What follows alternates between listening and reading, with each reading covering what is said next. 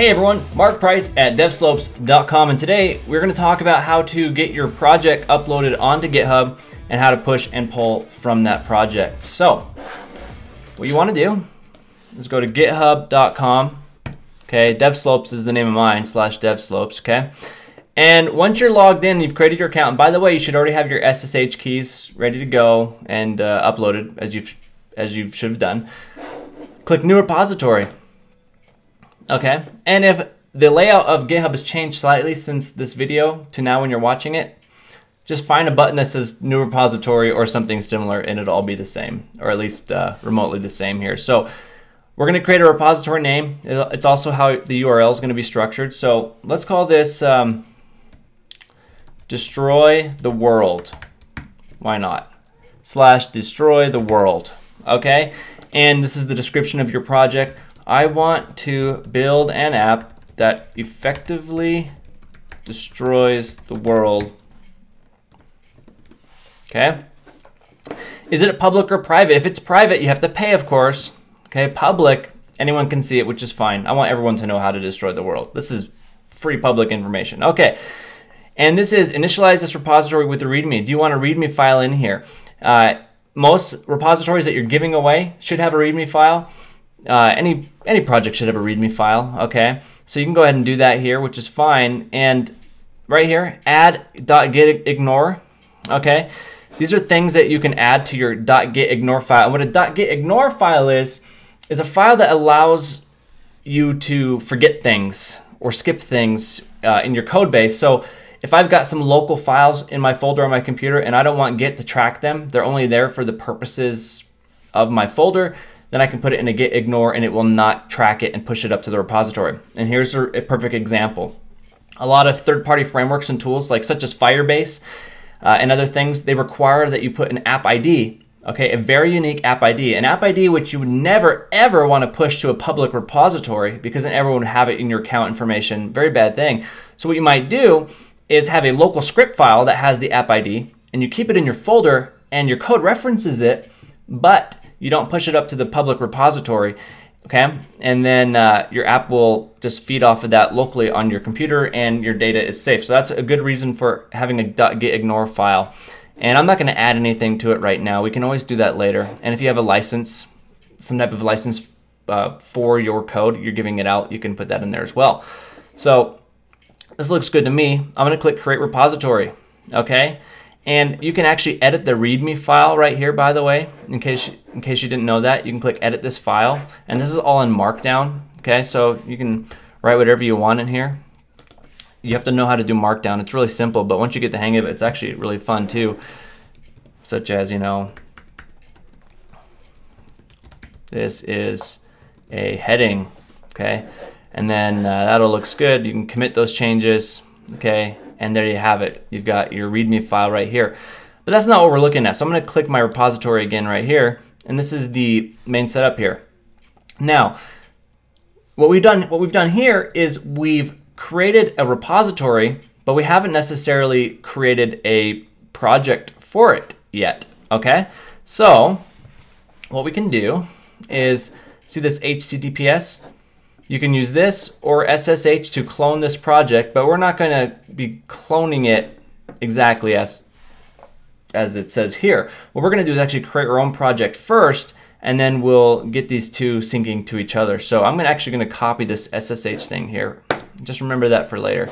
And now let's open up our terminal, and let's go onto the desktop.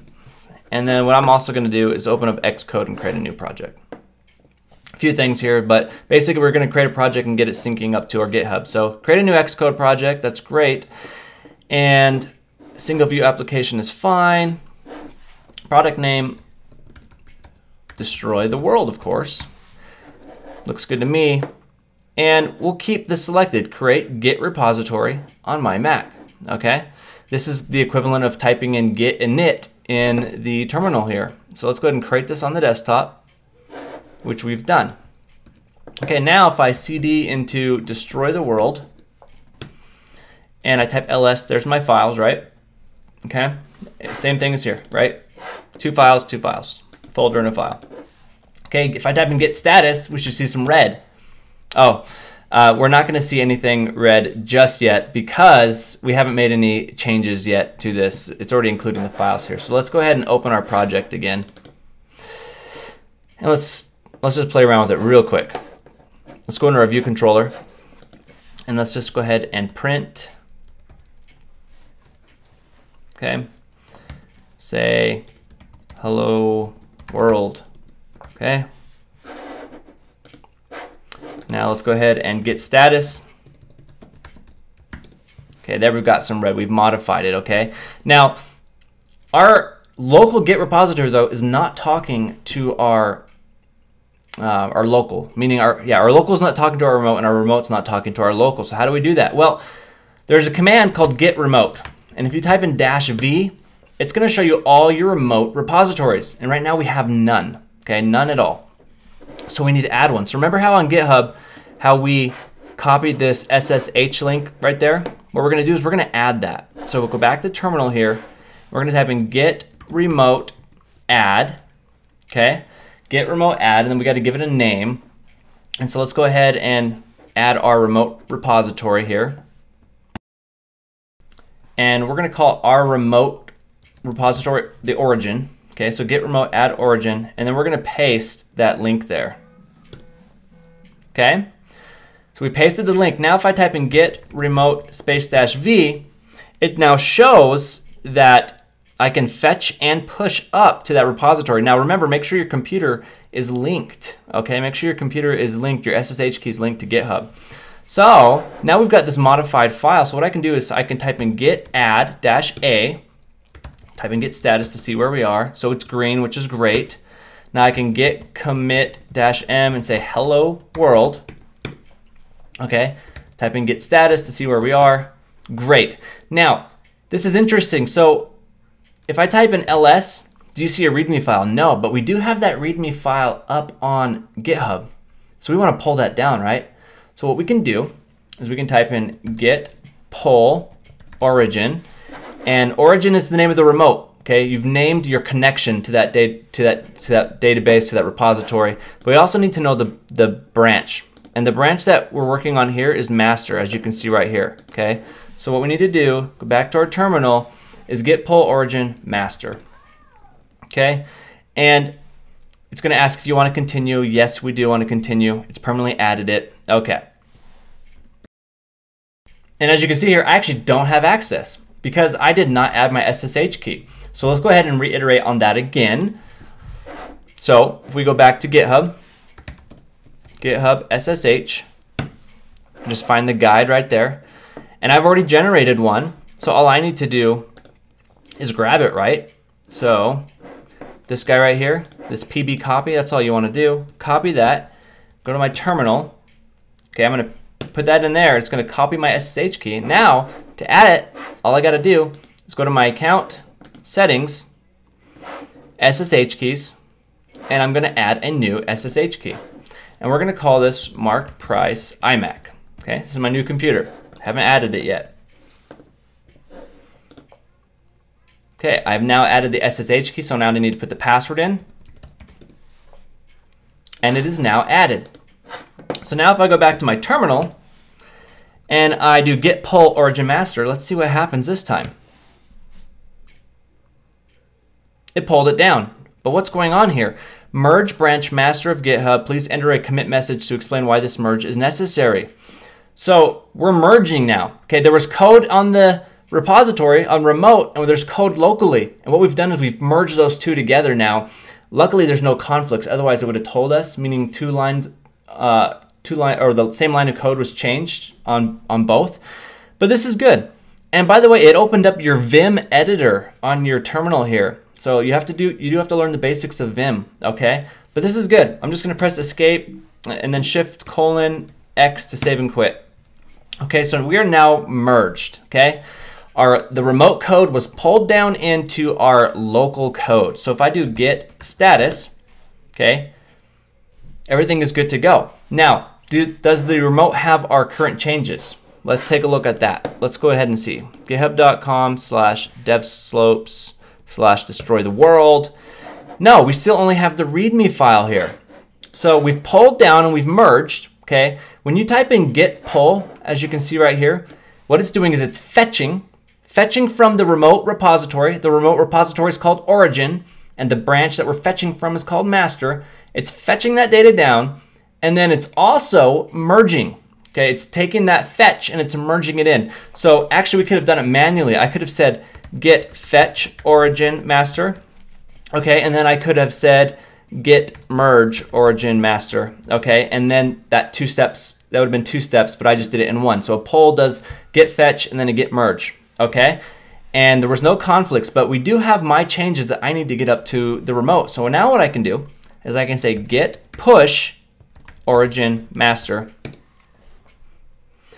and has now pushed my changes onto the remote GitHub repository. So if I refresh my page, now you can see that my Xcode project is there.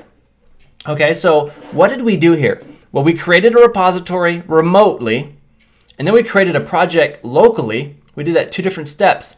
And so what we had to do is we had to add the remote repository on our local. So I remember how we did git remote add origin. We pasted in the this guy right here. Remember that?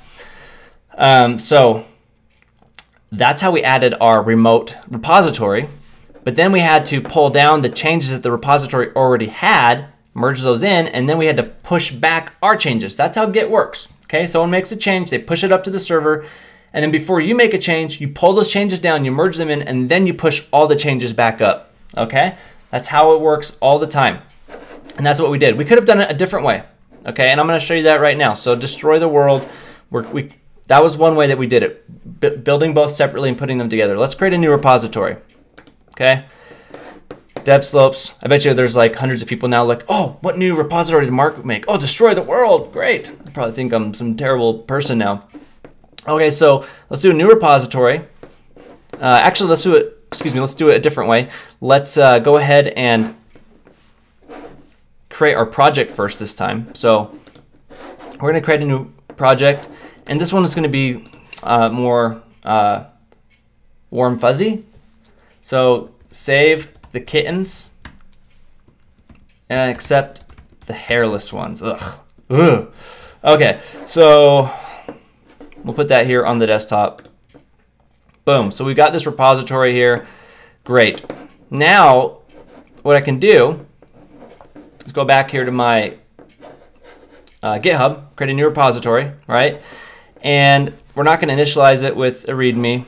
Okay, let's just call this save the kittens. Save the kittens, but not the ugly ones. Okay. Yeah. Create repository. Ah, look at this. Because we didn't add a README and it's an empty repository, it's giving us steps now on how to add our code to this repo. By the way, I keep saying repository, but the short phrase that you'll hear a lot is repo. Like my car is getting repoed. Okay, so let's go ahead and go back in our terminal to the folder we just created. So cd save, what is it? Save the kittens, except the hairless ones. All right, so there's our Xcode project. Now GitHub's actually giving us steps now. It's saying do git init. Well, since we did that already in Xcode when we clicked that checkbox, that's already done. Git add readme. We don't really need to add that specific file. It's just giving that a recommendation to us. But let's just go ahead and do what it says. Let's make a file change. And so I'm going to say touch readme.md. Okay, so we've just created that right here, as you can see. And then it's giving us more steps here. It's saying, okay, git add readme. So if I type in git status, okay, it looks like we've got modified data and we've got a readme file. So why not just do git add dash capital A to add everything. Command K to clear. Git status. Okay, it's all green. We've added those. We're tracking those.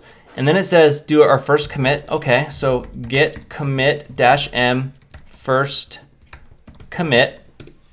Okay, so that's the next step. And then it's telling us to git remote add origin.